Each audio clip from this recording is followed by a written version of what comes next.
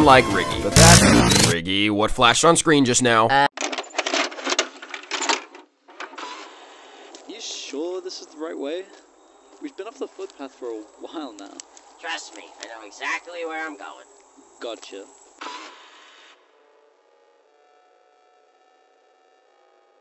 This kind of freaked me out a bit, man. Aw, you need me to hold your hand? But I wasn't serious. Well, then why'd you offer? Look, we're here. Masks on. Mm-hmm.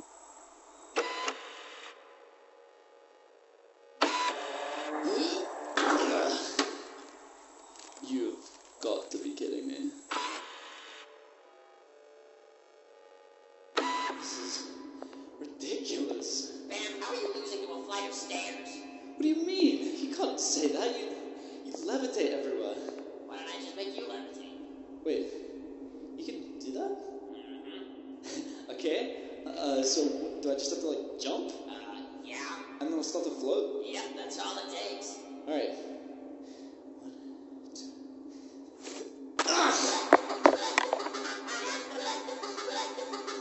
Oh, you son of a bitch! Okay, finally. So this is it?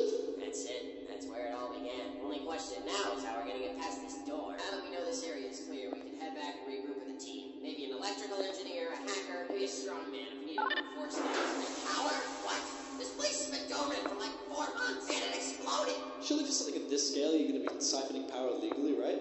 No Powerball to worry about expiring? Uh-huh. Oh, we got inside. Time to go back. What? I don't want to look around. This place looks sick. Also, how exactly did the whole thing explode? It was an oversight. So you're saying this whole place went up in smoke due to a little oversight? Could it happen again? It was a stupid decision that was out of our control. And no, it won't happen again. Listen, as much as I like reminiscing on near-death experiences, we need to head back now. Keep the mission brief in mind, remember? Yeah, I remember. Currently unsure of the effects of human exposure to this.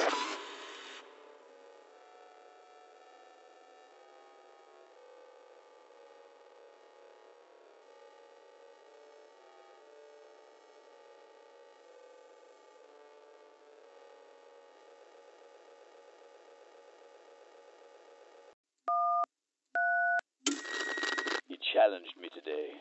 He wished to fight me. The boy was no longer a boy. He was a man. He grew tired of running my errands and doing my work. He had been praying for me to die, and when I returned again, I saw nothing in his eyes. He had lost all hope. The last few months he stayed in his chambers. He rarely ate, but something changed.